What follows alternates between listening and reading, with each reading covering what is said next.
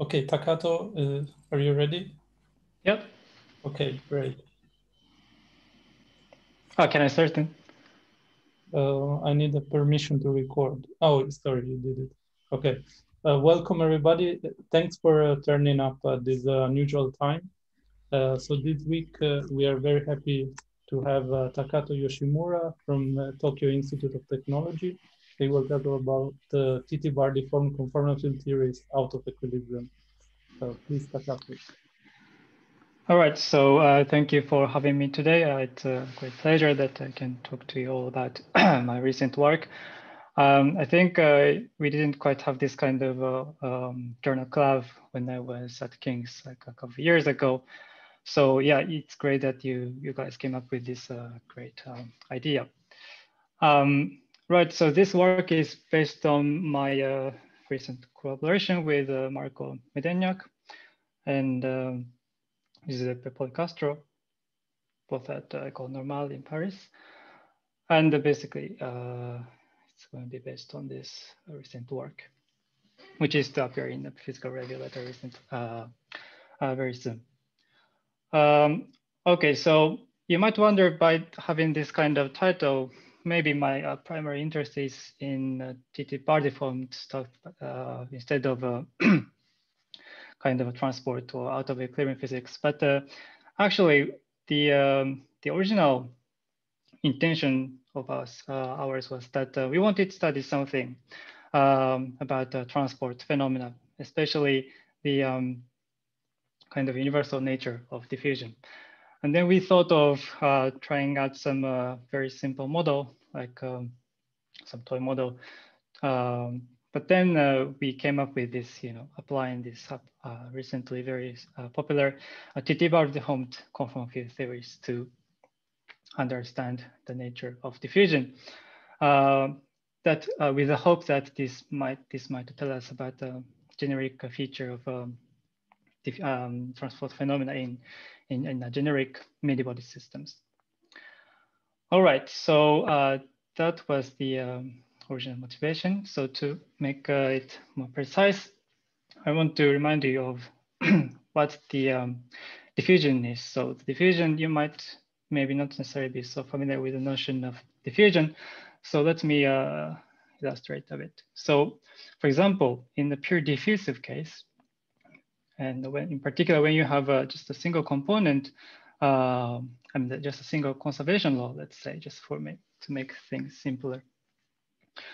If you starting out with this kind of initial condition, like inverted Gaussian, no, sorry, just the Gaussian kind of initial condition, you release that system from that potential. And then what you see, what you observe is that as time evolves, the initial profile will just get fatter and fatter. And this rate at which this initial profile is spreading is controlled by the exponent 1/2. Sorry, I think we don't see your laser pointer. No, like this? Yeah. Still you don't see? Okay, so, okay. Only when you write, I think. Yeah, I haven't been written anything yet until now, so yeah. But I see the mouse, so if you use the mouse, maybe it's, I don't know. Yeah, I could use mouse as well. But just it sounded like you were pointed at some particular part when explaining, but probably I just. Yeah, I will try to use this Apple Pencil to emphasize something.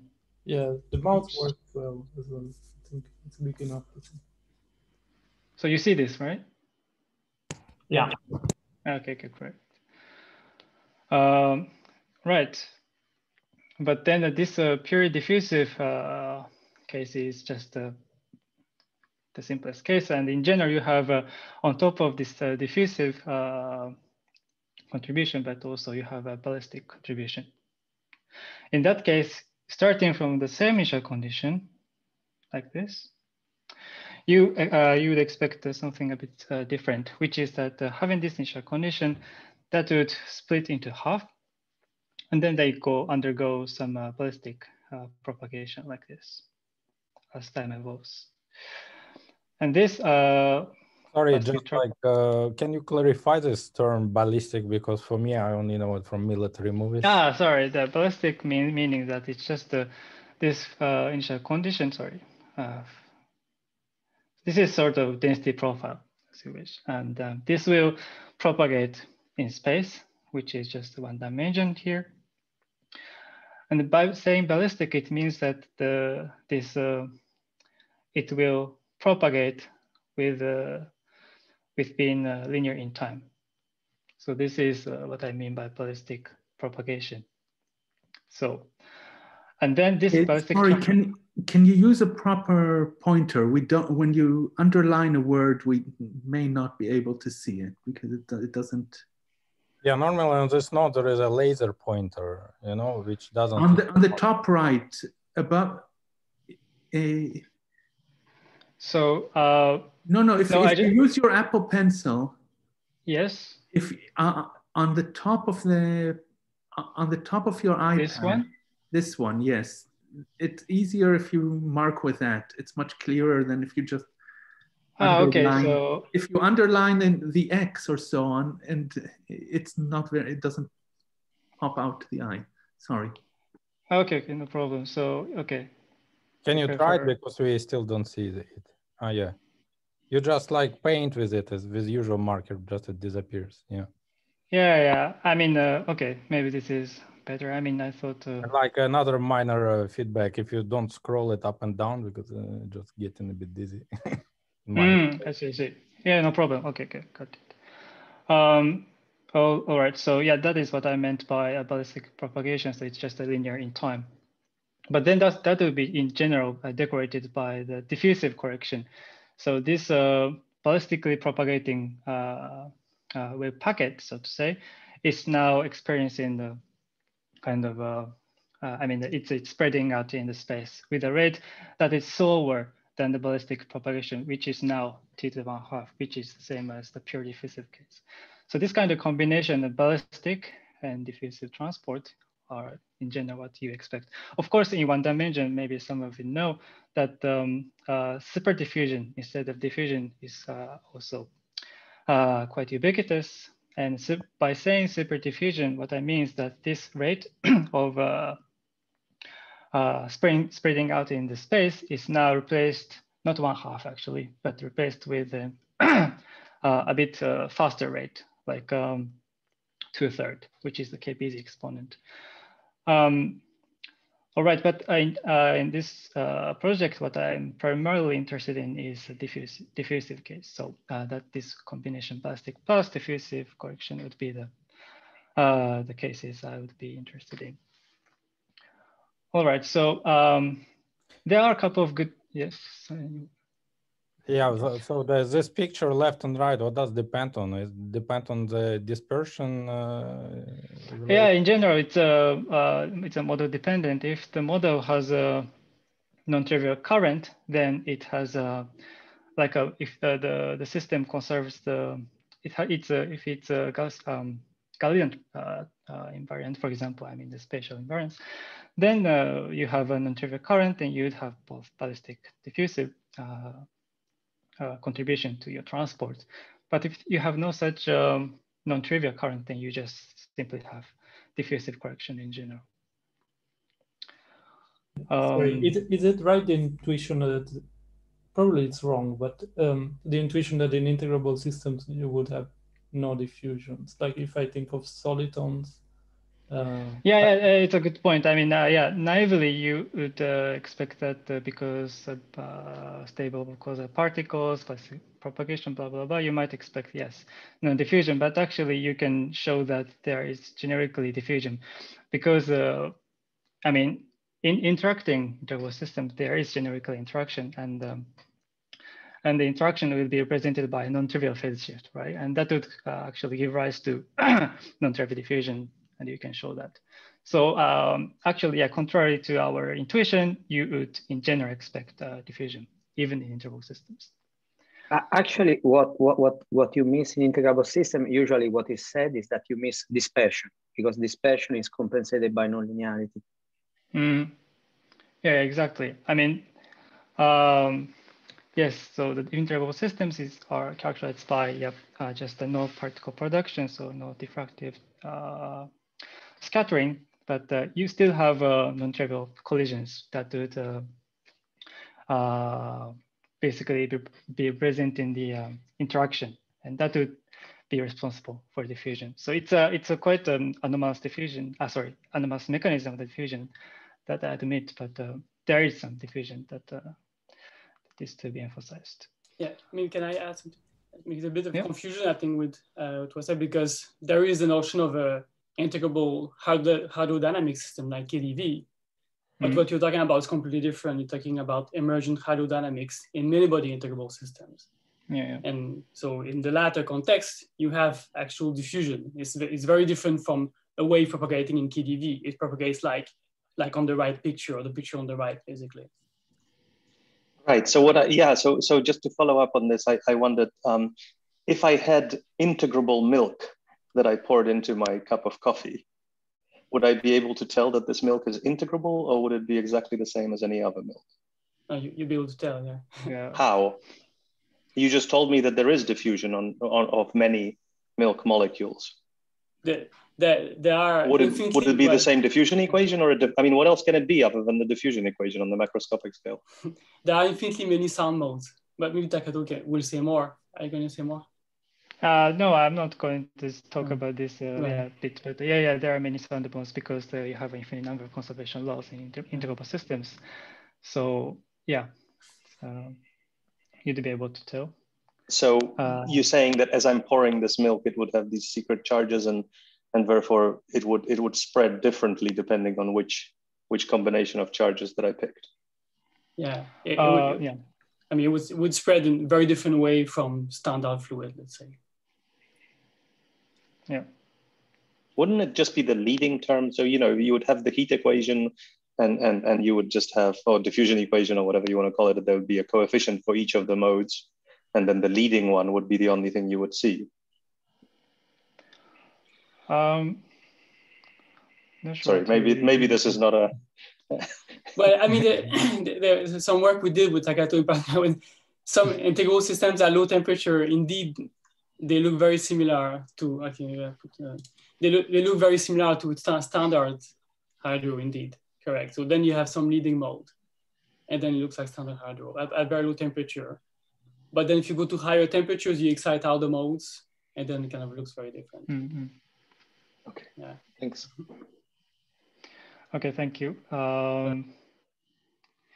So I was talking about there are good reasons for studying diffusion, and one of them would be that it's related to chaos. I mean, especially in strongly interacting systems, like a system with many degrees of freedom, large n theories. So getting to know something about diffusion might also allow us to understand something about chaos. That is one good reason. Another reason is that recently we discovered, and also Benjamin discovered, that how the diffusion in general, I mean, in even non-integrable systems can arise, actually has a universal structure. So, which is kind of reminiscent of how diffusion can arise in integrable systems. So, so to say, even in a non-integrable system, there is some sort of integrability bit as far as diffusion is concerned. So there seems to be some universal structure in diffusion, and so this there's some contribution, universal contribution to diffusion that we recently uncovered. It should be just some one part of the diffusion, and there should be other contributions to the diffusion in general. I mean, non-integrable systems. So it would be also interesting to study these contributions. So motivated by these reasonings, well, there is a simple question we wanted to ask, which is, can we understand the mechanism of diffusion in many body systems in a controlled way? And this was our the starting point, rather than directly jumping into the business of TTbar-deformed. Okay, so then how can I go to the next page? All right. Yeah. Is it okay? good, yes. Yeah. Right, so, but then initially we thought of studying 2D CFT because it's ubiquitous and also it's very simple, analytic computations can be done. But then immediately you realize that it's not really a good idea, at least for our purpose, because firstly, 2D CFT, I mean, well, maybe in general in higher D CFTs as well, there's no characteristic scale in CFT, which means that there's no notion of asymptotic particles. So in general, when we talk about scattering of the particles, you consider some asymptotic particles that are well separated, and then they undergo some bunch of collisions, and eventually in the far future, there would be again far apart. And this kind of a mental picture or kind of that are involved in scattering particles are not really possible in CFTs. So, but that being said, actually there is a way out, which is to interpret 2D CFT as a massless limit of some massive interval CFTs. So in this limit, you can sort of try to make sense of the notion of quasi-particles in 2D CFTs. So you really treat them as like interval systems, but under some limit, massless limit. And this kind of idea was, I think, introduced by Pazhanov and Lukyanov and Zamolchikov like 25 years ago or something like that. So this is the main idea that I'm going to use in this talk and in the paper. And if you apply this kind of idea, then you immediately realize that all the elementary excitations in 2D CFTs are just either right or left movers, and they don't really talk to each other. So for example, if you consider both right movers, then there is no way that they can scatter because they have the same bare velocity and they go in the parallel fashion. So they wouldn't meet at any point. Same for the left and left movers. And on top of this, you also don't really have scattering even between left and right movers. So by just invoking that, diffusion in integrable systems are purely coming from the collisions between quasi-particles, you can immediately conclude that there would be no diffusion in 2D CFT just because these elementary excitations would never scatter. So we are kind of stuck now. I mean, there's no diffusion, so what's the point of studying 2D CFT? But then there's, of course, we cannot simply abandon the idea. And what we can do is to try to modify this 2D CFT in a simple way. Like you could perturb this, a 2D CFT by a relevant operator, which would, in many cases, give rise to some massive integrable systems. Or you could try to perturb a 2D CFT by irrelevant operator. And this, the latter option is actually the TTbar-deformation. So if you choose that irrelevant operator to be a TTbar, or more precisely determinant of essentially tensor, then you'd get the TTbar-deformation.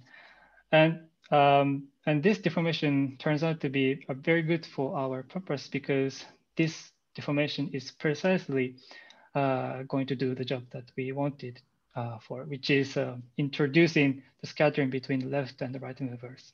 So this is a good news, and that is precisely that motivated us to study these TTbar-deformed CFTs to understand the transport.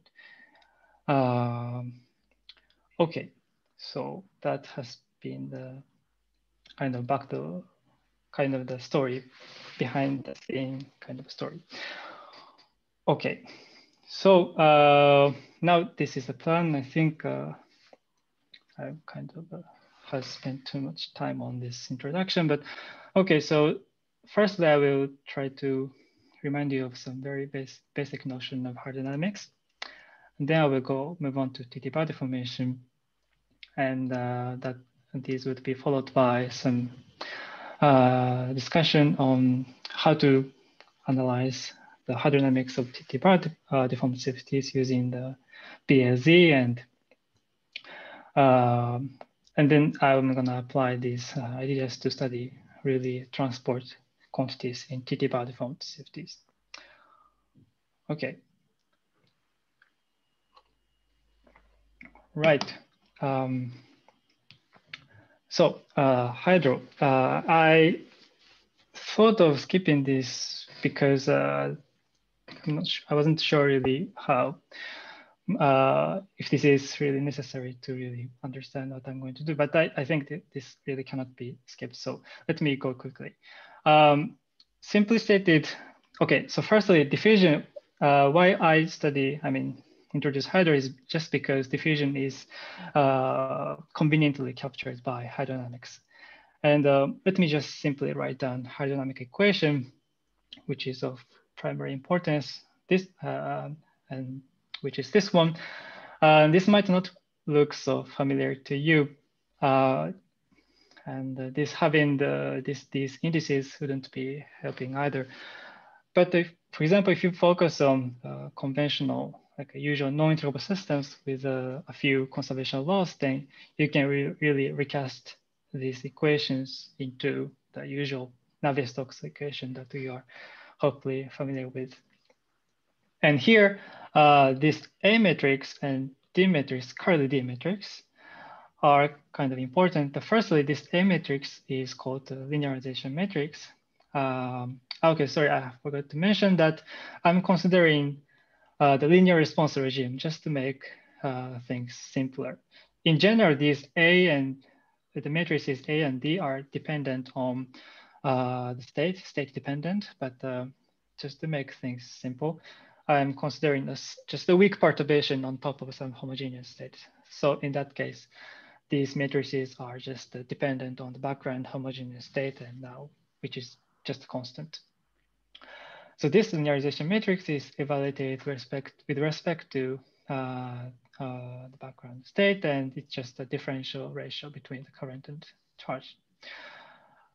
This diffusion matrix instead is a bit more intricate quantity, and in particular, we want to introduce additional matrix out of this diffusion matrix, which we call Onsaga matrix L, by multiplying diffusion matrix and susceptibility matrix defined in this way. Okay, and the reason why I introduced this Onsaga matrix is just because this is something a bit actually simpler to compute, at least using the technology of integrability. Okay, so this Onsaga matrix controls the diffusive broadening of the fluid packets. For example, you could generically expect that this kind of correlator, which is the second moment of density correlation function that I define as like this, matrix S. And this leading term is controlled. It's coming from the ballistic propagation contribution from the ballistic transport. You can see that by just, for example, dividing both sides by t squared. And if you take t to the infinity limit, then the only contribution coming from the left-hand side, I mean the contribution from the integral, is only those that are around x. That is more or less same as t. So only ballistic contribution that you can immediately see that. But if you want to focus on instead the diffusive broadening, then you have to subtract this ballistic contribution from both sides, and you divide it by t and take t to the infinity. And then you get the Onsaga matrix. Alternatively, you can express these guys in terms of the current correlation function, like this. And this kind of way of expressing might not be so quite common, so you might prefer to having this kind of expression state, which is the conductivity. So the conductivity can also be written in this way when the omega is sufficiently small. Just to clarify, when t is large, then it's a ballistic region which dominates. Yes, when T is really, really large, then yes. But so D is ballistic or diffusion? Yeah, no, sorry. It's there are one D, which is the Carly D, and the normal D. And this normal D, which we call Drude weights, is controlling the strength of the ballistic transport. Mm-hmm. So that's the term which wouldn't normally be present in like non-integrable mode. Indeed, yes. This would be characterizing the ballistic transport, which are not so often found in the non-integrable systems. So yeah, this is a kind of hallmark of the integrable systems. Okay, so right. So this Onsaga matrix or diffusion matrix is in general rather hard to compute, and that's why people appeal to like numerical simulation or other things to compute this diffusion matrix. But in integrable systems, you can do it. It was discovered by Jacopo De Nardis, Denis Barnard, and Benjamin Doyon. And I'm going to apply this idea coming from the study in the integrable systems.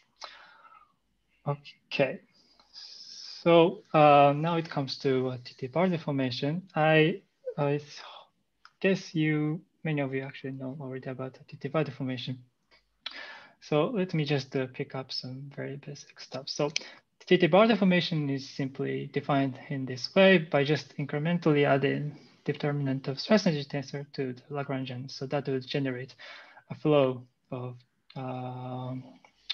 Lagrangians parameterized by this deformation parameter, starting out from the seed QFT.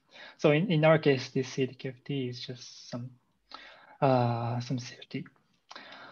And TTbar-deformation is also interesting from the condensed matter perspective because it characterizes the physics near the zero temperature criticality, also along with other irrelevant operators like T squared or T bar squared. So it has been known that, for instance, in the weak coupling limit of the interacting Mariner fermion, for example, the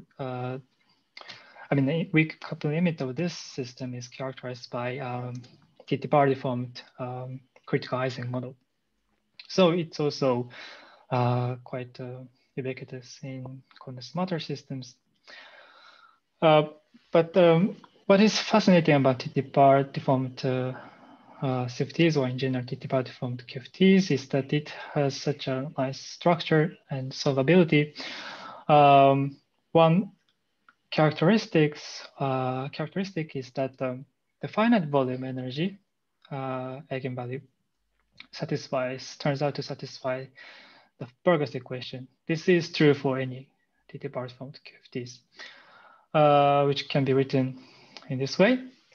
So if you know the spectrum of the seed theory, again, in your case, CFT, then you can expect, I can calculate that of the deformance theory by solving this equation. Of course, that is a non-trivial task, but in CFTs, you can do it. Excuse me. Yes. I'm wondering, since TTbar-deformation is irrelevant, so why would it affect thermodynamics or hydrodynamics? Which means you take the system size to infinity. I guess then in that case, the eigenvalues of energy would remains the same, right? Yeah. But we keep indeed, but this eventually we take an infinite volume limit, but we take a temperature to be finite, and this temperature can be kind of thought of as a volume in that by changing the channel you're looking at. The system can be looked at from the two sides, right? In the interval system, sorry, in the relativistic system. So, and in general, TTbar-deformation changes or maybe more generally, irrelevant operators change the UV property of the system drastically just because it's irrelevant. And that would be, there's no reason why we shouldn't expect hard dynamics or thermodynamics wouldn't be changed by the TTbar-deformation. So in general, you expect that quite a change would be generated by this TTbar-deformation. Okay, In thank other you. words, what you're saying, so if volume is large, spectrum is the same, but other characteristics which will be computed in a different channel will change. Yeah, yeah, exactly. Okay, so right, but yeah, that is a good point, and because in the finite temperature free energy, in the thermodynamic limit, you can actually relate this finite temperature free energy in the thermodynamic limit with a finite volume ground state energy, like this. And this is actually important fact that I'm using, because I'm not really considering the finite volume system, and I always take thermodynamic limit. So you have this kind of relation that which is quite neat. I mean, free energy of the interacting system can be written in this way. Is quite surprising.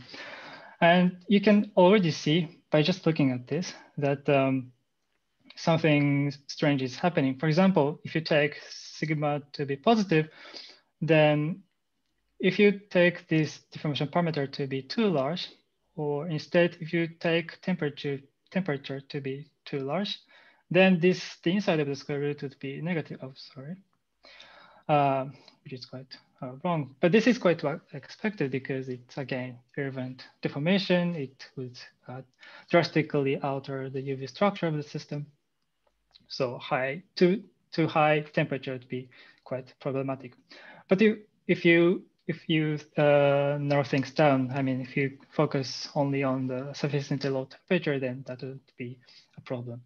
And that would that temperature regime would be something would be primarily where I will be working on.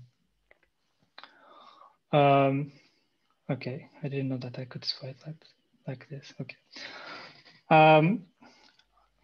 Right. So this has been about just generic properties of the TTbar deformation. But if you further focus on integrable systems, including CFTs, I mean, just by applying the idea of BLZ, then you could say something even more.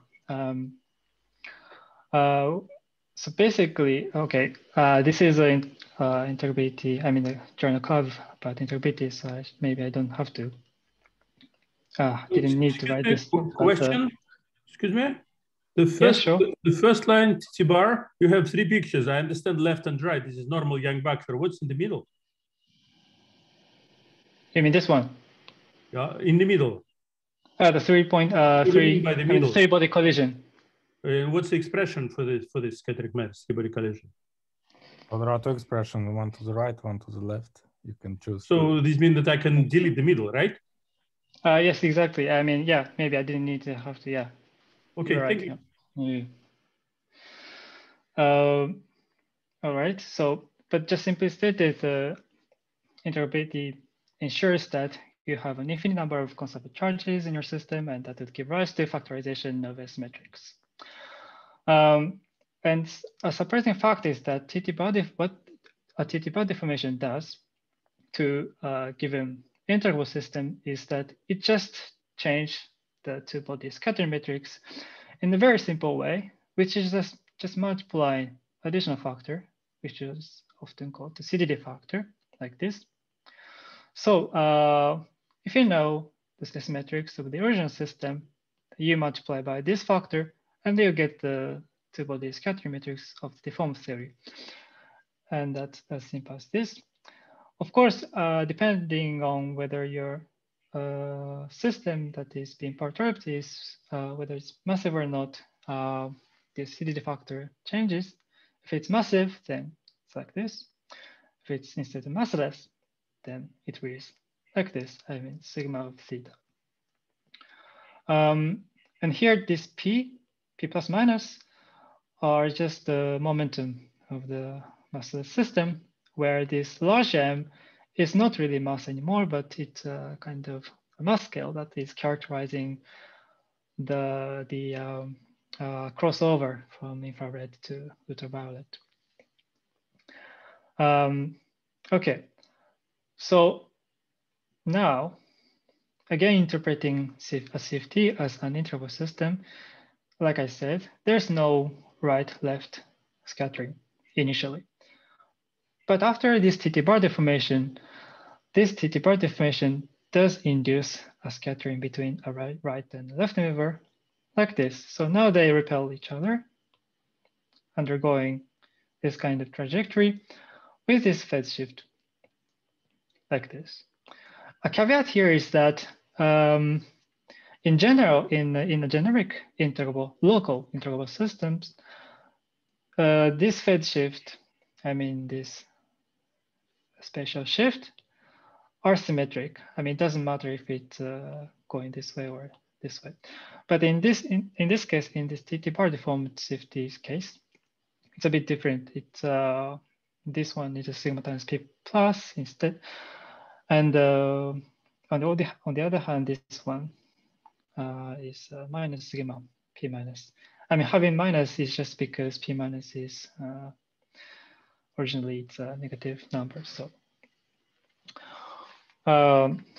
okay, so this is a kind of what happens if you introduce if you perturb CFT by TTbar deformation, and it doesn't matter if it's your system. I mean, if your CFT is interacting or not. All right. So far it has been kind of just equations and some bit of words, and you might wonder what is kind of physical intuition behind the TTbar deformation. And there is actually a very nice way of understanding what the TTbar deformation is actually doing, which is simply stated, it's introducing a fundamental width to the particles in the origin system. And this point of view was advocated recently by John Cardy and Benjamin. Okay, so to have intuition, you can, for example, consider just free classical particles on a line. It could be quantum or classical, it doesn't matter. And then you do a TTbar deformation. And what you see is that these bunch of particles now acquire width like this. So it becomes like rod. They are elongated and becomes a hard rods like this.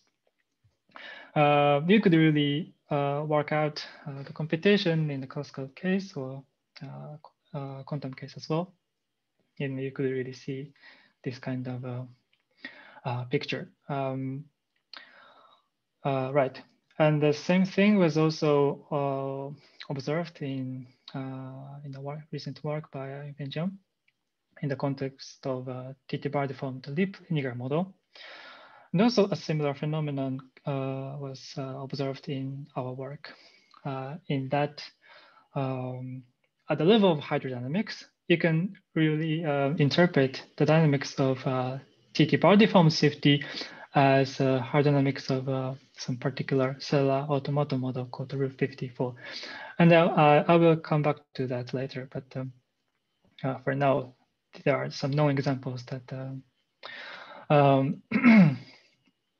that tell you that this kind of picture is actually quite ubiquitous. And this way of interpreting TTbar deformation is also consistent with the known fact that TTbar deformation can be understood as a state-dependent coordinate change. So you can see that TTbar deformation does introduce, the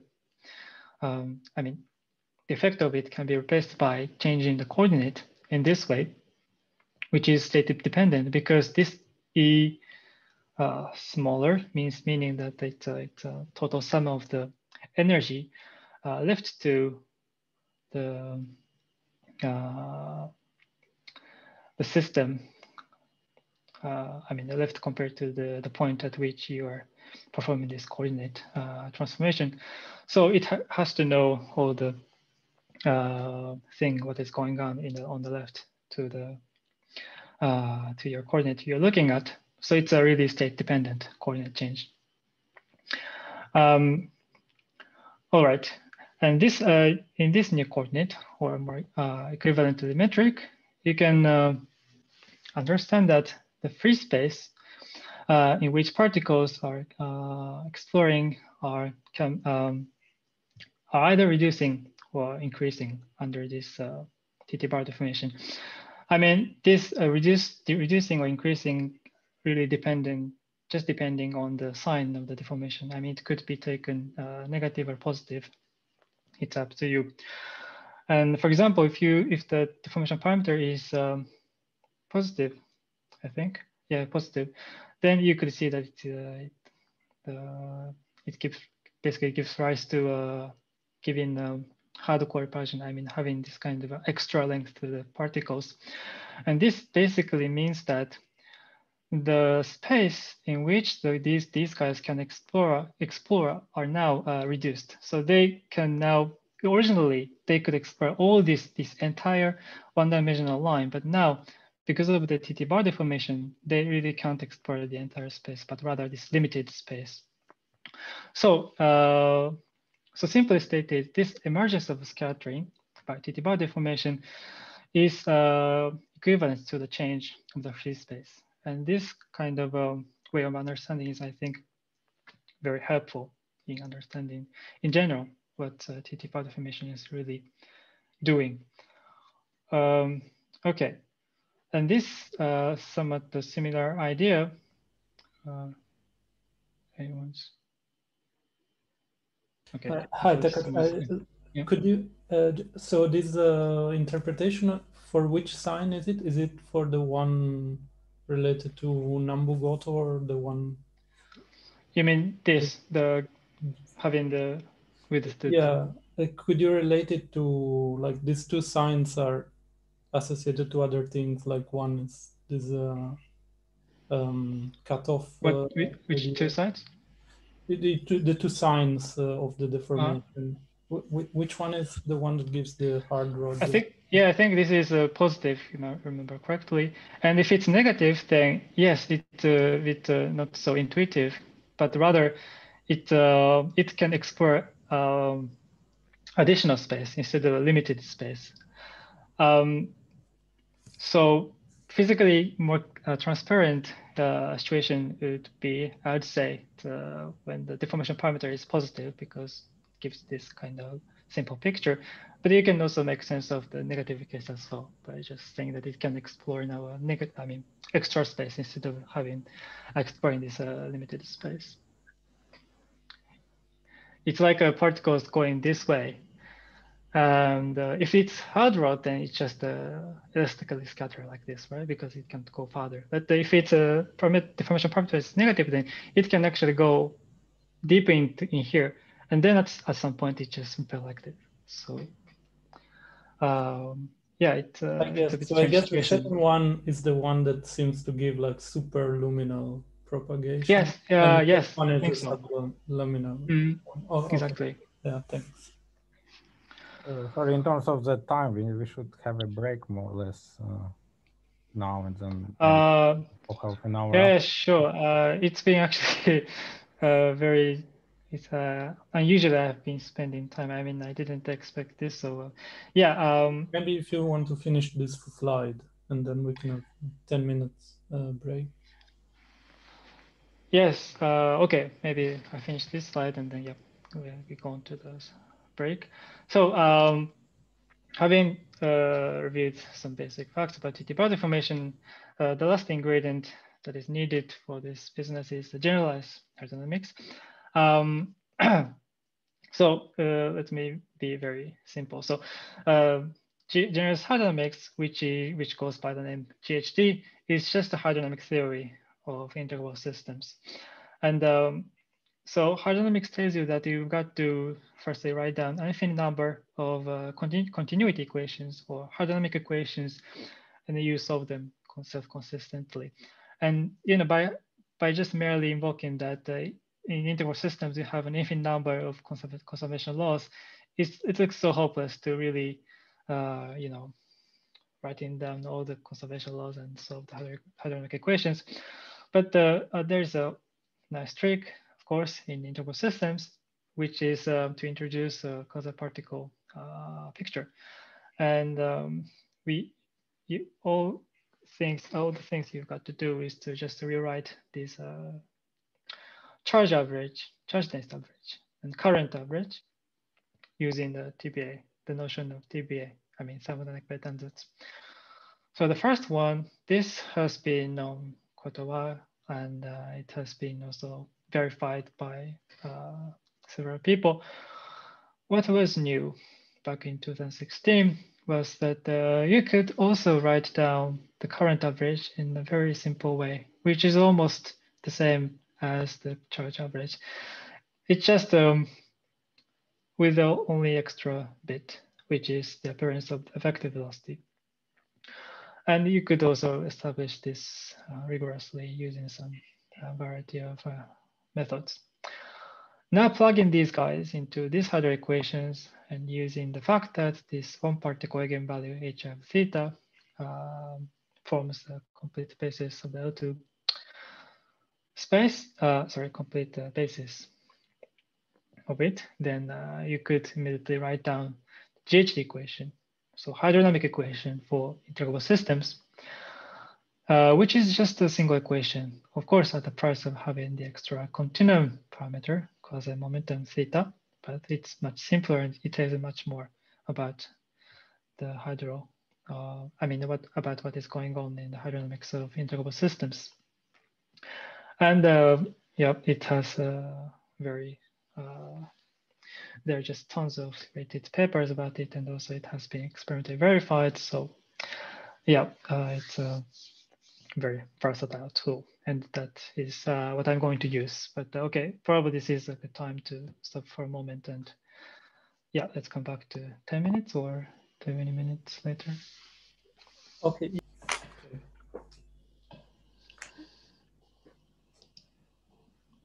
Okay, please. Okay, can I? Yeah, okay. Okay. Right. So from this slide on, I think it's new stuff. Okay, maybe not this side because. Okay. Anyways. So like I said, I will combine some multiple ideas like BLZ or GHD or these things. And before going into the GHD part, let me tell you how I will analyze TTbar-deformed CFTs using the idea of TBA applying the BLZ. So BLZ allows us to write down the TBA like nonlinear integral equations for CFTs like minimum models or Liouville CFT. I think Liouville CFT is not really well known. I mean, it's not really well known that you can apply BLZ to Liouville CFT and can say something about it. And in general, it has it gives you nonlinear integral equations with multiple particle species. But let me focus on the simplest case, which is just just two species, which are either right or left inverse. If you want to, for example, do minimum models, then you've got additional indices here, like XXT spin half chain. But for our purpose, it's not necessary. It just adds additional complications. We forget about it. And this is a nonlinear integral equation that I'm going to use. So firstly, this is the pseudo energy. So I guess many of you know what the pseudo energy is, but basically pseudo energy is related to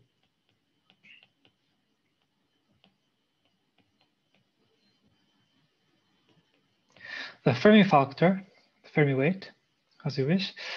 So it's it gives a weight of the probability distribution.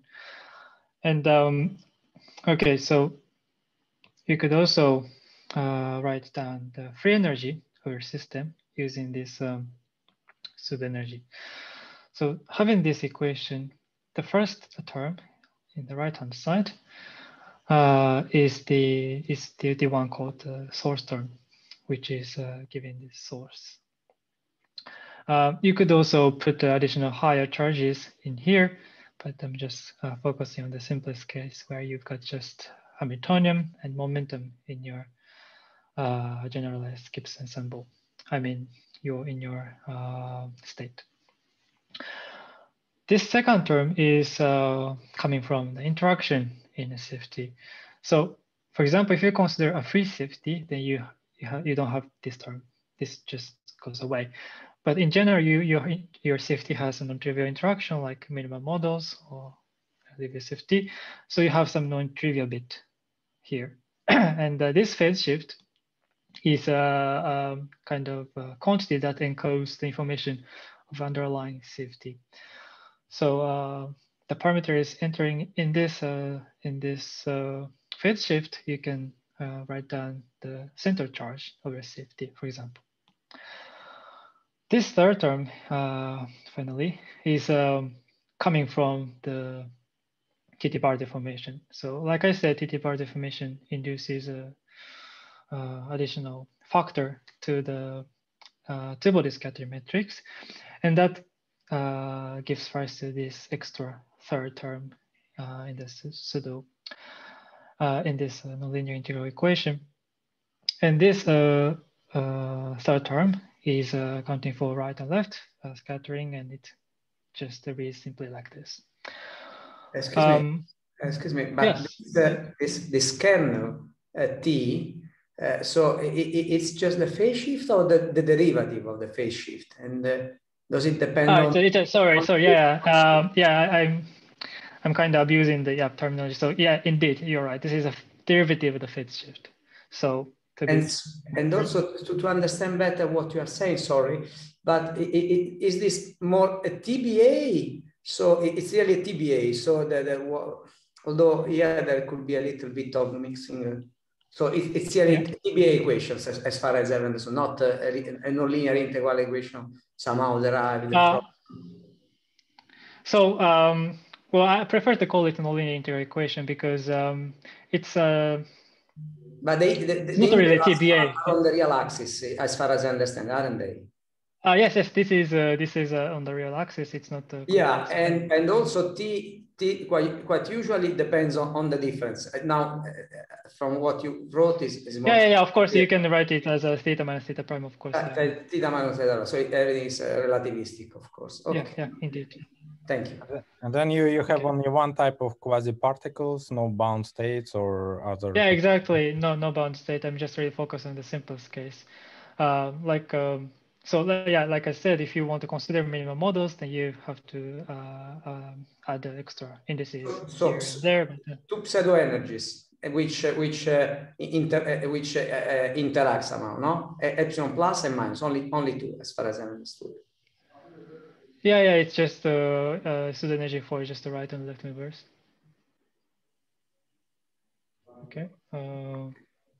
So it's a system of two equations for two unknowns. Yes, two equations, exactly, just two equations. Just because I want to make things simpler. I mean, this is true for example, for Louis CFT, which indeed have just the two equations like this. But what I'm saying is that in general, you have to have a more, inter equations just because you've got the more particle species, number of particle species in your system. But it doesn't matter. I mean, as for what I'm going to do later, the number of the particle species does not matter. So for that reason, I'm focusing on the simplest case. Okay. Right. So this is a nonlinear integral equation or TB equations. I mean, I don't think you could call it as you like. It's just that it comes from the idea of Bajanov, Lekanov, and Zamolchkov. That is what I have to emphasize here. So for example, if you forget about the third term on the right-hand side, then this is just characterizing the pure CFT. And you'd see that if you scale your energy scale, I mean, this large M, like this, by just some multiplicative factor, then it just merely shifts the rapidity, which kind of implies there's no characteristic scales, which is in accordance with the fact that this got to describe. It will shift differently for left and right movers, right? I'm sorry? Well, it shifted differently for left and right. Yeah, it's a right and yeah, exactly. They shift differently because E plus minus has a different exponent plus theta or minus theta. Yeah, but it's just that the mere fact from this shift is just a shift in the theta to the bias constant. So that is what I wanted to say. And you could also check that the pseudo energy determines the free energy of the system. And so you could, for example, reproduce the CFT result like this by taking this kind of limit, sigma and nu to 0. And nu is just a Lagrange multiplier for the momentum. And sorry, Takato, just to make precise. So at the moment, this is like universal to NLIE, and you do not deform the hierarchy. You just have the Hamiltonian, right? I mean, yeah, Hamiltonian and momentum. Okay. Okay. Good. Mm-hmm. Yeah. Right. And you might wonder if I'm missing the square in the beta, but no, this is just a convention I'm using because I define the free energy in this way. Usually you have T here, but I'm ignoring that. So that's why we have no square in here. This F plus minus is a sort of a chiral free energy, if you wish. I mean the free energy for right or left movers. And it reads like this. Sorry, small comment. So Yes. the P plus minus is also the derivative of P left, P right, right? Because where is that? So in your definition of T plus minus, P plus minus, yeah. Should it be the derivative of P left times P right? So I'm putting this in the measure of the integration. So yeah, it's a. Oh, the question is T plus T minus is in the blue coming line, from TDD factor, so it should be the same way as T defined with derivative of log rather than just. But yeah, log. but yeah, and then I think P plus P minus P plus times P minus is the phase, right? So so yeah, so log is taken correctly, but derivative is absent, right? No, this is or is it? I think this is correct. So okay, it's true that this is a differential phase shift. Yeah, and this should be correct. Okay. Yeah. So yeah, sorry for the confusion. So I shouldn't call these guys a phase shift, but yeah, derivative of the phase shifts. All right. So now it's time to apply these set of ideas. So the first thing to do is to compute the effective velocity, because if effective velocity enters into this GHD equation and it characterizes the hydro velocity of each causal particle, and this is important to compute. And in general, it's hard to get the closed expression for it, but in TTbar-deformed CFTs, actually, you could write it down in a very concise way. And to know that, to compute that, you first have to rewrite these nonlinear integral equations. I mean, these guys, the equation for the pseudo energy in this way, which is easy to realize because this third term coming from right and left scattering is now something that is quite related to free energy, I mean, chiral free energy. So you immediately see that you could rewrite this equation in this way. And now you see that, this is nothing but the same as the TB equation for the pure CFT. The only difference is that this factor. So, which immediately implies that this is true. I mean, this pseudo energy that is evaluated with respect to sigma equals 0 is now same as the full pseudo energy upon replacing the theta with this shifted theta. So using this fact, you could actually write down the functional relation for the chiral free energy in this way. actually very straightforward, which can be solved immediately. And it gives like this. So this is, now you see that this is consistent with the solution of the Boggart's equation. So so far it's all as we all expect. And now having this equation, what you have to compute is the rest derivative energy and rest derivative of momentum.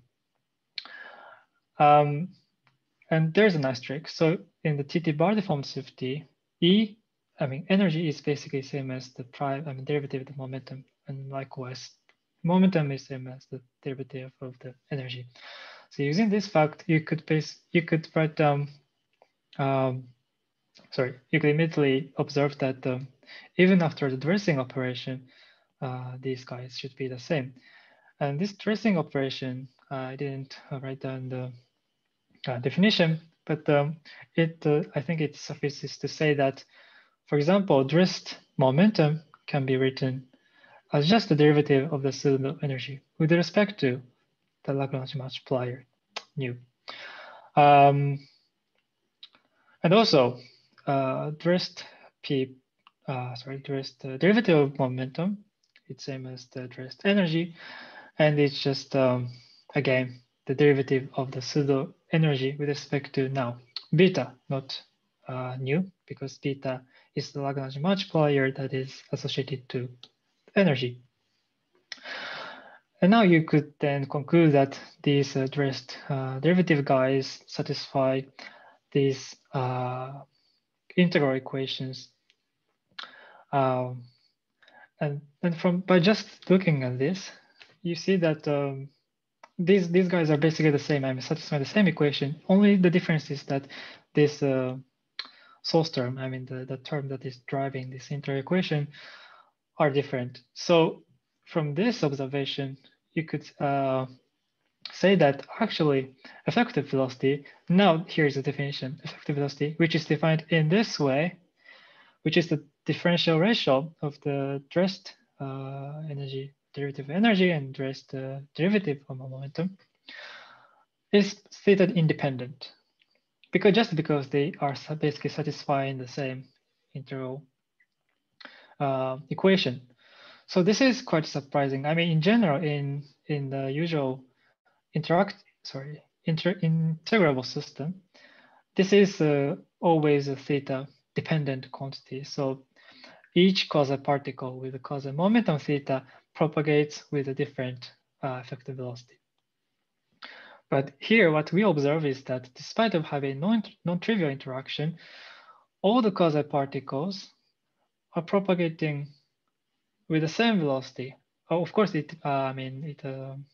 for right movers and left movers, they are different. But apart from that, all the causal particles are going with the same velocities. The effective velocity. This statement was before, right? When you was discussing these two branches deforming from light cone to deformed light cone. This is just this line, right? It follows this line. From which line is that? Configuration of TT bar, right? Or no? Well, you had this comes yeah. A few slides ago. Like when you have even this light cone branching before, maybe. Yeah, this one. This on the top. Yes. You mean this one? All right. Yeah. Yes, but then this is again, this phase shift. No, I think it's correct to call it phase shift. This is theta dependent, right? So why do you expect that they are the effective velocity is theta independent? I don't see why it's obvious that effective velocity is theta independent by looking at this picture. No, okay, sorry, I confused. Let's go. Takato? Oh yeah. What will happen when you send the deformation parameter to 0 in your final expression of the effective velocity you just showed? You mean this one? Yeah, if you send it It's just yeah, it just comes back to plus or minus 1. Oh. Yeah, and because that's a pure safety limit, and in the pure safety, effective velocity is I mean, there's no dressing whatsoever, so it just keeps the same bare velocity. All right. Yeah. And also, I think it's important to emphasize that. So the question is, what is this effective velocity? I mean, simply stated, this is a velocity of a quasi-particle that is propagating over a large distance and time, so which is a hydrodynamic scale. So this is not something microscopic. I mean, this is an average velocity after some quasi-particle propagating long distance and time. But still, it's on a sufficiently coarse-grained spacetime, the fact that the quasi-particles are propagating with a constant velocity is, I think, yeah, somehow surprising. And this gives rise to a very important ramification, so to say, which is that now, firstly, effective velocity is theta independent, but on top of that, you can write down this effective velocity just in terms of chiral energies. So here, rho plus and rho minus are defined in this way. And you could also write down this guy using the energy density or momentum density, and also the average of the momentum current. So just some basic quantities. So this is very simple. And in thermal case, so just having Hamiltonian in your canonical ensemble, you see that this effective velocity is just very simply given in this way, which is I think this fact itself has been known for a while, even from the work by Mark Mezai and other people. Okay, but now this is this is an important point. So the fact that effective velocity is written in this way, not only being theta independent, but also written just in terms of these guys, actually means that the Hydro equations for the chiral energies decouple from the rest. So the Hydro equations for the chiral energies satisfy this equation, this Hydro equation, with this relation, I mean, this effective velocity, which is, again, now just dependent on the chiral energies. So said in another way, these Hydro equations evolve self-consistently without referring to other dynamics of other higher conservation laws. So these Hydro equations for the chiral energies are also same, I mean, the equivalent to two equations for energy and momentum. And the point is, there are other towers of Hydro equations corresponding to the higher conservation laws. But in TTbar-deformed CFTs, somehow just these first two equations decouple from the rest, and they just evolve self-consistently. So this is quite a characteristic of TTbar-deformed CFTs, obviously. And in general, in integrable systems, you wouldn't expect something like this. And Hydro equations mix each other very non-trivially. And that's why this Hydro equation parameterized by theta is so useful, because this allows you to treat each conservation law on equal footing. Okay, and now these Hydro equations with this effective velocity is actually something that also appears in the context of hydrodynamics in a cellular automaton system called Rule 54. So I don't really think this Rule 54 is such a famous model. So Rule 54. So this cellular automata 54, this is classical cellular automata, right? Is it? Exactly. Yes. Yes. Okay, thank you. So, so the cellular automaton model is simply stated. It's a lattice system which is evolved by not a Hamiltonian, but the dynamics of it is characterized by a sort of a repeated action by some Floquet operator to it. So it's a kind of Floquet dynamics instead of Hamilton dynamics. But still, the dynamics of the cellular automaton, Root 54 is characterized by some solitonic scattering of the elementary excitations. So this model is known to be integrable. I mean, I think the full algebraic structure of it is not so well known, but the fact that it's integrable is, I think, established. Anyways, so the point is, like I said, the solitons are the kind of excitations in this cellular automaton model, and you can accordingly write down the Hardy equations for the solitons in the Root 54, and you see that what you see is that the Hardy equation of the Root 54 is precisely the same as these Hardy equations for the TTbar-deformed CFTs. So now you can kind of build the. Could I ask? So how does dependence on x enters into this effective velocity? Effective velocity in here is now, so the dependence is coming from these Lagrange multipliers. So this effective velocity is now dependent on rho plus and rho minus, and these guys now depending on the Lagrange multipliers. And in hydrodynamics, Lagrange multipliers are dependent on the space and time. So yeah, that's where it comes from. So sigma is fixed, right? And rho is a function of x, which you find exactly. Yeah, exactly.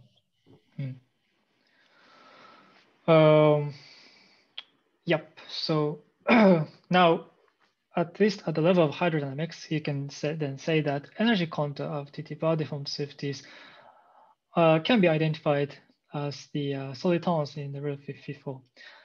And this is, of course, not the same as saying that the thermodynamics of these systems are the same. I mean, obviously they are not, because TTbar-deformed CFT is defined on the KFT, while Root 54 is on the lattice, and there's a restriction that no two solitons that are propagated in the parallel fashion. I mean, they cannot really go closer than the unit lattice lengths because they are defined on lattice. So there's a kind of restriction on their dynamics, and that gives us to, I mean, clearly different thermodynamics of these two systems. But hydrodynamics is the same. So this is a kind of interesting aspect. All right. So this TTbar-deformed CFTs, hydrodynamics of TTbar-deformed CFTs are characterized by this equation. I mean, as far as the first two conservation laws are concerned. And this equation actually appeared in a different context before, when people wanted to study the dynamics of the soliton beams of the KdV equations. Me. Yes. I'm wondering what is, I mean, in the CFTs, you have this inverse temperature beta, but what is the beta in this Root 54? Yeah, that's actually a good question. So the beta in Root 54 shouldn't really be understood as effective, efficient temperature, but rather it's just a Lagrange multiplier associated to the total density of the Root 54. So you can, of course, define total density in the Root 54, and this is obviously a conservation conserved quantity, and this should be basically identified as the Hamiltonian, or the energy in the TTbar-deformed CFT. I see. Okay, yeah. Thank you. Yeah. Okay, so what I was saying is that actually Riemann problem of this Hardy equation, I mean Riemann problem meaning that starting from some initial system where you have two subsystems with the same model, but thermalized with respect to different temperatures. I mean, they are joined together at some initial time and then evolve unitarily. And this kind of out of equilibrium physics of this the equations was studied in a completely different context. So we could actually borrow the solutions that are obtained by these the people who studied such a problem. You could of course solve from the scratch by yourself, but it's just that this kind of problem was worked out before. Okay, so this is what I'm talking about by saying a Riemann problem. Maybe this is not clear. So starting from the initial condition, having step initial condition if you wish, and then you just let evolve like this. And what you see, okay, starting from a pure CFT case, is that you just observe a sharp light cone enumerating like this from the very beginning of this, the joining. And this is what all that happens in a pure CFT case, which is not so spectacular. It's very simple. And in general, if you do perturbation or add the interaction to the, sorry, not interaction. Well, okay. Moving away from the criticality, then you wouldn't expect such a simple structure of the Riemann problem. But what we found is that by solving to decode the picture. So you start from initial condition where the sum of densities is fixed to the right and to the left to be different constants, right? Is that correct? Not sum of the densities. It's just a different temperature. I mean, having the same, yeah, having different temperatures. What is the initial density then? Rho plus rho minus? You evolve and rho minus, right? Yeah, okay. So the initial density is just a rho L. It's a fixed one number, of course, and here it's a rho R. So it doesn't depend on theta. Sorry, I couldn't hear you. It does not depend on theta. No, it doesn't. It's just a fixed density for any for each conservation law. I mean, this is for the energy density. You could also have a but conservation laws are fixed by thetas, right? And enumerated by thetas. Yeah, it's a different. It's integrated over theta, of course. Yeah, it's because the total density. So yeah, okay. I think I got it now. Yeah, okay, that's what you're saying. Yes, so this is the total density, and what you realize by solving the Hydro equation is that this light cone structure is actually not so changed by the inclusion of the TTbar operator. It's what happens is that it just shifts a bit. It's just the shape of it is just it just changes only slightly in this way. The fact that it has a sharp light cone like this does not really change, but the light cone, what changes is the light cone velocity. So it's not +1 or -1 anymore, but it has a. It depends non-trivially on the temperature or initial Lagrange multipliers of the system in this way.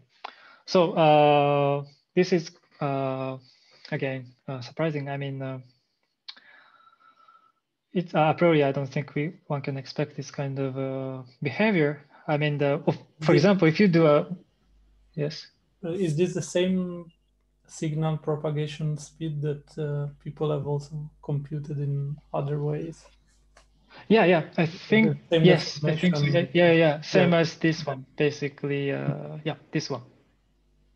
Oh, all right. So it's, yeah, I think it has been derived in different ways before, like holography or other ways. Yeah, so what I was saying is that, yes, you could get this kind of profile by solving the Hydro equations. And what we are interested in is the transport, Ness current. So Ness is stands for non-equilibrium steady state. And so for example, energy current, this one, can be computed exactly by solving the Hyder equation, and you get this kind of a nice result. And this should be compared with the pure CFT case, which was rigorously derived by Denis Barnard and Benjamin Doyon, which is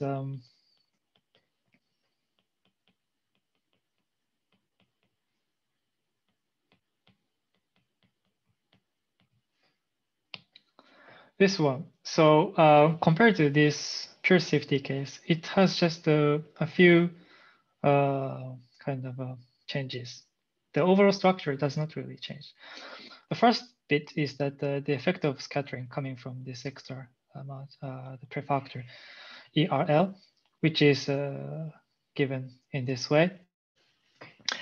Another effect of the TTbar deformation is that now this temperature is not really bare temperature anymore, but it's more like a rest temperature, if you wish, which is kind of a consequence of the change of some thermodynamics. So this T2 is now given like this. So I mean, and obviously if you take a sigma to 0 limit, then you reproduce this pure CFT case as it should. You could also compute energy and momentum Drude weight from this Ness current. For example, energy disk Ness current, the energy Drude weight reads simply like this, while the momentum Drude weight reads like this. So here, it should again be compared with the pure CFT case, and the resemblance is now more visible because in the pure CFT case, they've got a nice formulae like this, and they are really the same as these guys, apart from the replacement this nu, which is sound velocity, should not be, sorry, not nu, but v. V should be replaced by the effective velocity in here, and this v is in the pure CFT case, it's a sound velocity, and which is often taken as just 1. But depending on your system, underlying microscopic system, it could take another value. But the fact is, this v should be replaced by effective velocity, so it's quite kind of inheriting the same structure in the pure CFT case. And you could also reproduce these same results from holographic computations, but I think I'm pretty running out of time, so I should probably skip. We can come back to it if you're interested in later. Okay, yeah, we can maybe discuss after the people. Yeah, thanks. Yeah, this is the last part. So yeah, so this is momentum diffusion that we wanted to compute. So you could calculate the momentum diffusion. The first thing people might want to compute is the energy diffusion, but this is trivially 0 because of the Lorentz invariance. So what you look at next is the momentum diffusion, and you borrow a formula obtained by these people, which is this one, using the technology of the GHD. And what you end up with is actually rather remarkably simple, which is just like this. And the point I want to make here is that it's quadratic in sigma. The first. So of course you can expand this quantity in terms of the sigma, and you can expand it, but the leading contribution is coming with sigma squared, and this is what we conceive as a kind of a fingerprint of being describing the effect of scattering. If this were instead linear in sigma, then we will think of it as a consequence of the change of thermodynamics. But because this is coming with square, we take it as an effect of scattering. You can also confirm this result by conformal perturbation. up to the second order. So you might wonder if this result is universal for any CFT. But this is to be checked. There is indeed kind of it's suggestive that it's universal, but it would be nice to really go to the higher order perturbation and really confirm that prediction. This quantity, I mean, also we try to calculate this quantity from holography just to, compare the results and also see if this result is universal. But it turns out that this is quite challenging because in holography, what you can compute is not really Onsager matrix, but the diffusion matrix. And just to remind you, Onsager. So could I ask that? So actually, normal holographic results are highly non-universal because they're very sensitive to high derivative terms in the gravity. Yes, yeah, exactly. That's the point. But then this integrability calculation and also CFT calculation suggest that it could actually be universal. So so that's it's quite. So only particular kind of gravity theories could appear in the CFT side. Yes. In the pure gravity case, and also as far as the energy, momentum diffusion is concerned, maybe it's universal, but maybe not for other diffusion constant, like diffusion constant associated to higher conservation laws. Or, I mean, at least definitely it's true that if you do include the matter, I mean, if you include not the pure gravity, but if you add the matter field, then of course it wouldn't be universal. I don't expect that.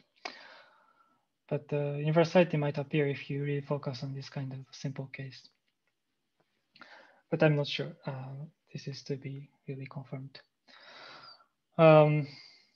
So okay, what I was saying is that the Onsager matrix. Another question. So integrability calculation also based on quite severe assumptions that you have only one bound state and no other quasi. No, it looks like that. But as I was saying, I don't see that even if you have multiple particle species, the calculation procedures do not change at all. Everything goes through.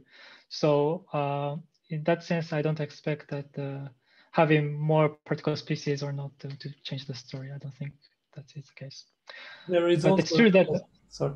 So yeah, there is also, if you use like Destre de Vega formalism, you always have like one universal equation for every CFT, yes, right? So yeah, using that probably you don't need even to worry about. Yeah. Actually, we could also use that Destre de Vega equation, but yeah, one can try actually. But yes. It still refers to rank one, you mean, right? It just collapsing the bound state. Yes, the effective bound state is, that is actually not so trivial. And yeah, you're right. In the presence of non-trivial bound states, could be different. But okay. With bound states, then you can essentially diagonalize the TBA and get the TBA that includes appropriate kind of a new degrees of freedom, and which is of the diagonal form, and then you can do the whole process from that. Yes. Yeah. Gordon, for instance, right? So that. Naively, I expect that. I just have to make sure that every single step of this computation also goes through, even if you have it. I think yes. Yeah, but that would be non-trivial, but in principle, we do. Indeed, I agree. So the last remark I wanted to make is that holographically it is challenging to compute because this guy, Onsager matrix, is now the leading is proportional to the sigma squared and C sigma squared. This susceptibility matrix is basically linear. I mean, the leading is C, proportional to the center. Center charge, which means that this guy diffusion matrix is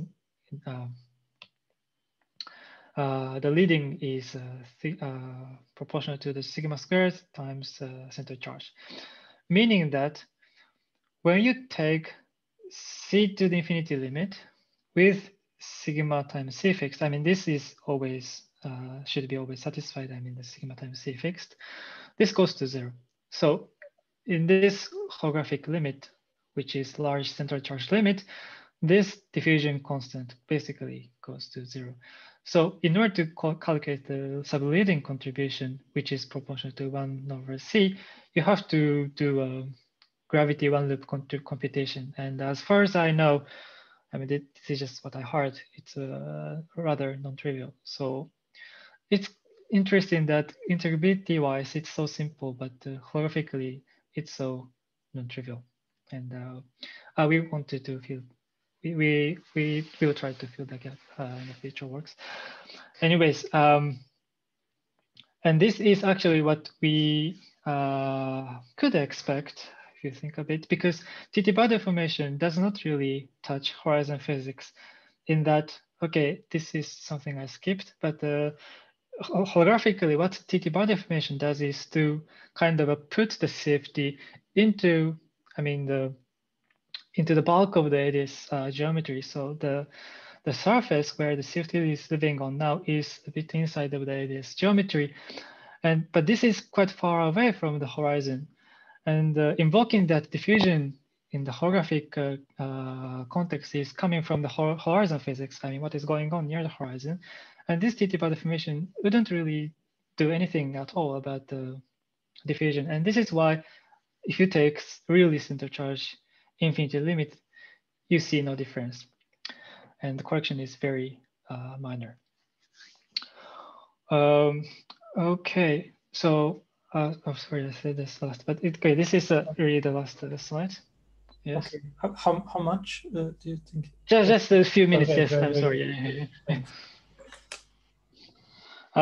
So, okay, after saying all this, actually, the universality of the TTbar CFT is actually straightforwardly following from this a simple observation, which is that this trace relation, which can be argued by a few methods, which is true always whenever it's evaluated inside of equation functions, this trace relation, this immediately implies that this relation that is connecting the several components of the stress energy tensor should be satisfied for any CFT, because this trace relation is valid for any CFT.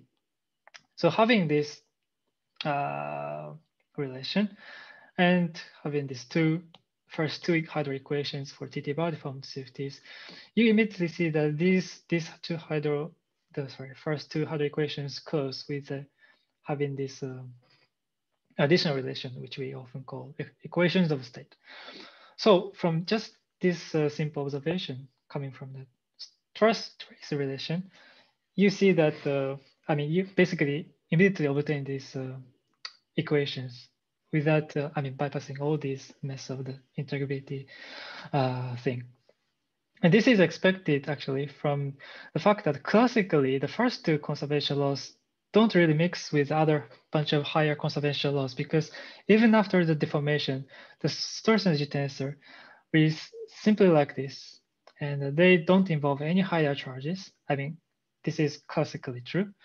So just invoking that hydrodynamics basically tells you what is, I mean, about the classical physics. This kind of decoupling from the rest of hydro equations is something actually you can expect very beginning before doing all these computations. So, but that said, of course, mixed things would happen in higher spin conservation laws, and that would be highly non-universal. I guess, I think. Okay, so yes, okay, let me finish here because the conclusion is just a repetition of what I have been saying. So sorry about taking up this time, but and thank you for listening. Thank you. So please let's unmute and thank Takato for the very nice talk. Thank you. So are there questions? Can I have a question? Yes. Hello, Takato. Thank you for a very nice talk. I Hello. wonder if there's anything you can say in higher dimensions. Well, that I'm not really sure about it. I mean, I think what I know is that there have been some attempts to generalize this TTbar-deformation to higher D systems, but I'm not really sure what is the current status of it and how one can really, I mean, to what extent all these things that are known in the TTbar-deformed CFTs can carry over to the higher D case. And as for hydrodynamics, I mean, the method I have been using, GHD and all these are exclusive for the integrable systems. I mean, in 1+1 dimension, so they wouldn't be applicable anymore. Yeah, so I'm not sure about higher dimensions really. Yeah, I mean, if I understood correctly, then I mean, not all of this, but in the calculation of the energy current on the ADS side, it is equivalent to computing the stress energy density. Yeah. So so yeah, in higher dimensions, I think it.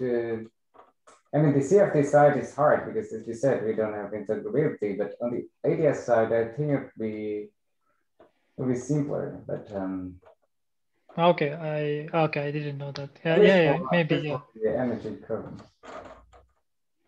Yeah, I see. Yeah, I think so. It's just that I don't know how to define the consistent TTbar deformation in higher D. So, but I think people have been working on it. Yeah. Yeah, I think there are proposals that are tailored to exactly to be very similar on the holographic side, as Dean Long said. So, but do you know if in higher dimensions, do you know if it's possible to do analytic computation on the ADS side? Okay. I don't know.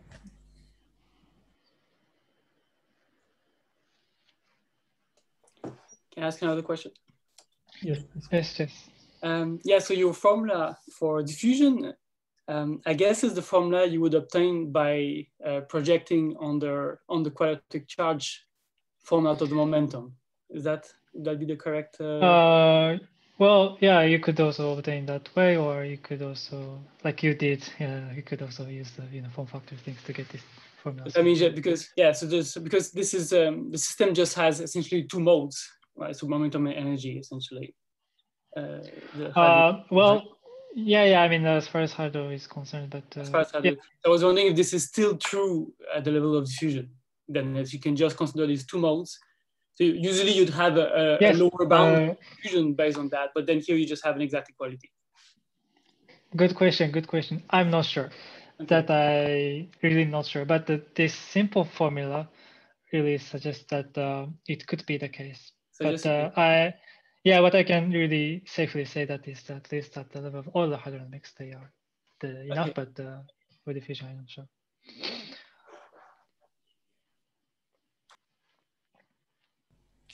Are there other questions? Maybe Takato, one I can address. It might be actually related to what Nikolai and Benjamin were trying to address before, but I just want to make precise.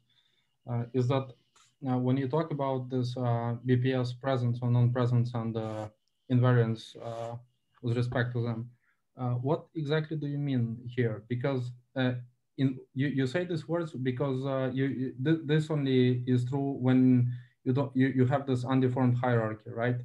So this is essentially probably to what Colin was mentioned. You restrict a priori yourself to certain pure gravity models, because there are actually, I understand there are many things could be coming, like you can have Maxwell coupling and other, and then your statements about non-touching the horizon, everything can be very fast spoiled. But when you say, when you say about this bound state invariance, what exactly do you restrict yourself to? So what I was saying, this bound state thing is that if you have an extra, so to say, degrees of freedom, like a U1 or charges, then this TB equations basically, where did I write? Sorry. I think before. Oh, okay. Acquires additional equation that is accounting for that additional degrees of freedom, and that is might change the structure, but but is this because the J? Yeah. Sorry, is this exactly, because is this I don't think. Well, I mean, when this diagonalization, it might be not. It is not possible always. I mean, that you say by this extra question, diagonalization. I think what Benjamin was meaning to say. Yeah. On TVA. Yeah, I mean, diagonalization should be. It should be always possible, right? Or... But I don't know what you mean by diagonalization.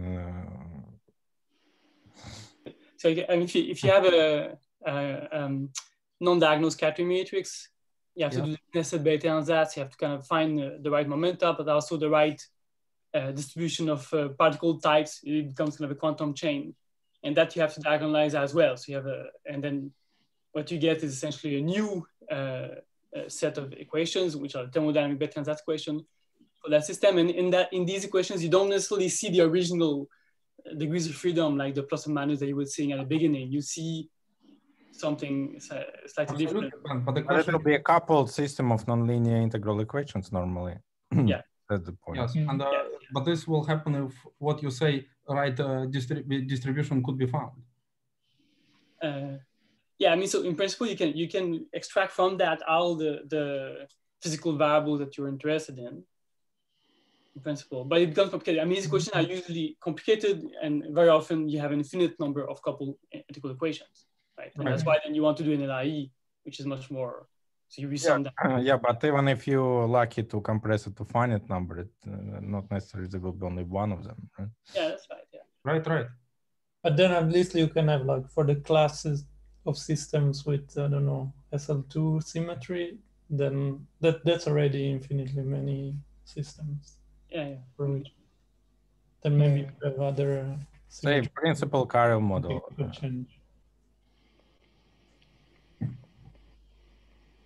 Yeah.